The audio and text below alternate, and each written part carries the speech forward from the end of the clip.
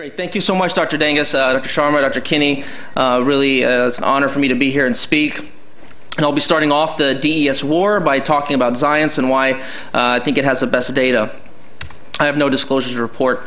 To start off, a little bit of a light-hearted note, I thought I would kind of contrast what I'm going to talk about to the decisions that some of us have to make. LeBron James, we're in the middle of the NBA Finals. He's really struggling a few years ago where he was going to make money, make millions of dollars, so on and so forth. And fortunately for us in the cath lab taking care of patients, our decisions, I think, based on the accumulated evidence and accruing evidence, have become much easier.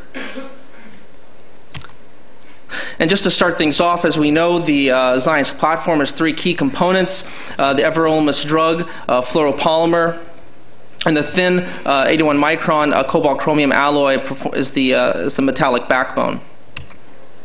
I think it'd be important to go over briefly some of the preclinical experimental data highlighting the biological reason for the clinical observations we see with respect to this stent. First is this notion of fluoropassivation. What is that exactly? This is essentially a biological response that's elicited upon application of these fluorinated fluoropolymer coatings. And this is shown graphically very nicely in this rendering of this Dacron graph without such coating. You can see it's embedded with a lot of thrombotic material, platelets, so on and so forth. And at the bottom you can see what happens when you apply the coating. That thrombotic material is essentially absent.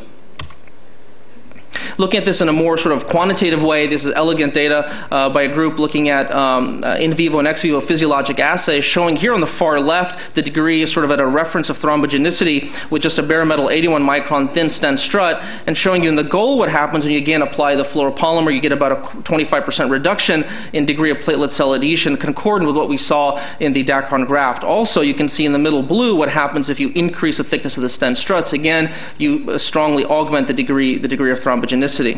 Well, what about other determinants of thrombotic risk or vascular healing, such as inflammation? These are data from a atherosclerotic rabbit model comparing inflammation in Xience or Resolute, another contemporary DS comparator, and then bare metal stents. And what you can clearly see is that the degree of inflammation here, quantified by inflammatory cells per stent strut, were markedly and substantially lower with the Xience compared to either Resolute or BMS. And importantly, this was at a 28-day follow-up. So the clinical evidence today, just to go from the sort of the basic into the clinical, this is a representative slide actually used by Dr. Hermiller in the past, looking at the large evidence base, over 30 randomized trials, 40,000 plus patients, and just kind of breaks down the sort of overwhelming evidence base we have with respect to the cobalt chromium EES or Xience platform in PCI. I really can't go through all of this in detail, of course. I'm just going to highlight a couple key aspects. One of which is going to be the comparisons that have been that have already occurred and continue to go between the Xience V cobalt chromium EES and the Promus Element family of stents. Key thing to remember here is that the platinum chromium Promus Element stents differ on one component, that's the metallic alloy. Here we have platinum chromium versus cobalt chromium. You can see the differences in the composition here in these pie charts. Other than that, they're the exact same drug, everolimus, and the exact same polymer. So what do the data show? These are the results of the pivotal platinum trial, followed up now to 3 years. And you can see essentially the cobalt chromium Xience stent at the 3-year endpoint having a rate of an adverse event 7.1% for target lesion failure. The platinum chromium 5.9%, non-significant hazard ratio of 0.84. So certainly substitution of cobalt chromium in this study with the platinum chromium alloy did not yield any significant advantages. Essentially the results were comparable or non-inferior to one another. It's important to note, though, that this trial was quite selective. There was a lot of angiographic exclusion criteria. For example, true bifurcation lesions, excess calcium, or thrombus were actually exclusion criteria. And in fact, 90% of patients had only one lesion treated. So these results notwithstanding, one has to think about these trial results within the context of generalizability to contemporary PCI practice. And therefore, we have a follow-up trial, the Platinum Plus trial. These are data looking at a similar endpoint of target vessel failure here out to 1 year. And again, you can see the results for the Xience stent in the bottom bar here showing a cumulative event rate of 3.2% at 1 year, and in contrast, a Promus Element of 4.6%. Again, event rates were lower than expected, but this was a much more encompassing real-world trial. Only exclusion was an EF less than 20%. Multiple vessels were treated in 48%. And you can see these confidence intervals just barely overlap, and you have a borderline result of a 0.08 rate at 1 year. So in aggregate, I think you can certainly say, again, substitution of the platinum chromium, but keeping everything else the same, is not necessarily providing any apparent advantage. And in fact, in higher risk lesion or patient subsets, it appears perhaps that the Xience is outperforming promiselimod, at least based on these data. What about Resolute?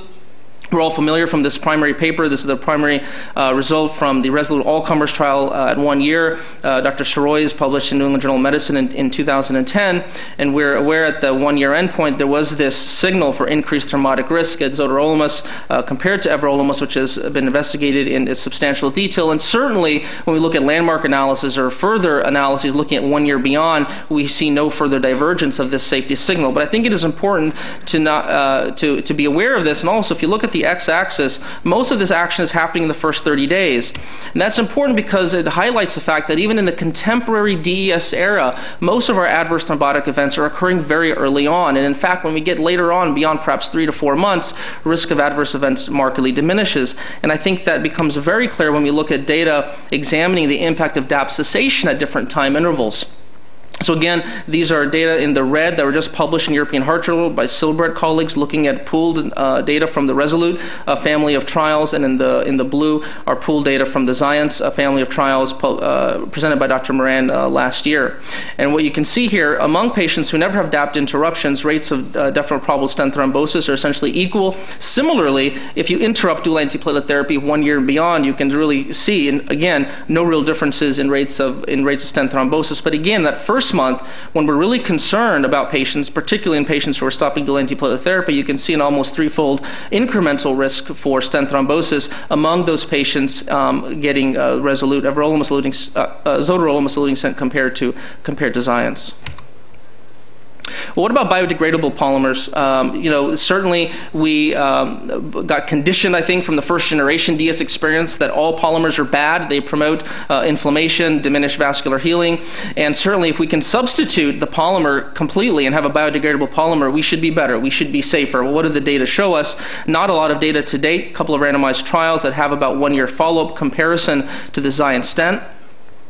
And here are the results at 1 year looking at stent thrombosis rates for both of these. And what you can see, again, neither one of these studies, again, was powered for the endpoint of stent thrombosis. However, two different studies using the same comparators, you can see concordant reductions in stent thrombosis rates, numerically lower with Xience compared to a biodegradable platform. Again, we're not able to say that Xience is safer based on these types of data, but certainly hypothesis generating, and certainly speak to the fact that, again, replacing the polymer with a biodegradable one, at least based on these studies, is not giving us, again, any distinct advantages in terms of safety.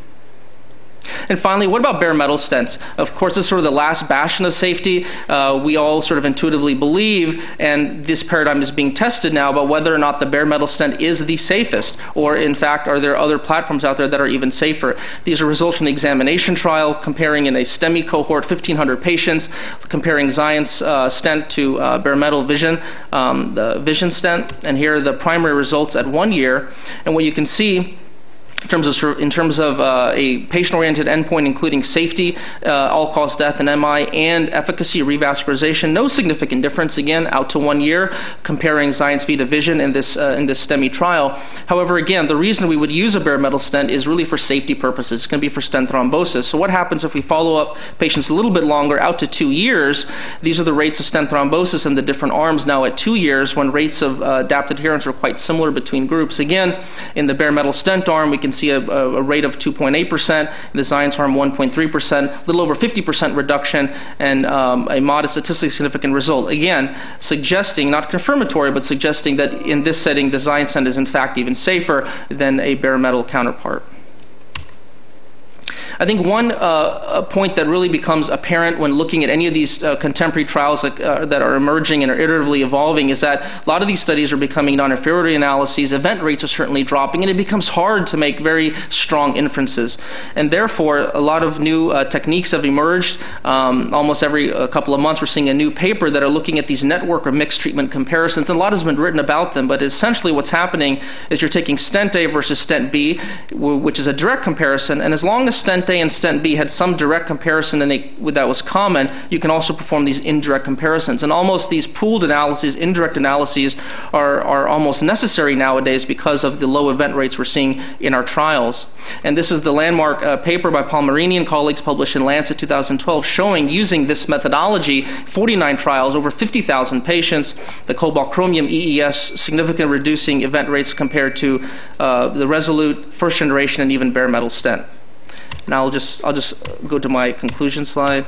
So I think in conclusion what we can say is that the Xience cobalt chromium EES platform certainly has unique properties, reduce thrombogenicity, reduce inflammation, and certainly promote vascular healing. I think the clinical evidence base, both from direct randomized and indirect comparisons, are consistent with these unique properties.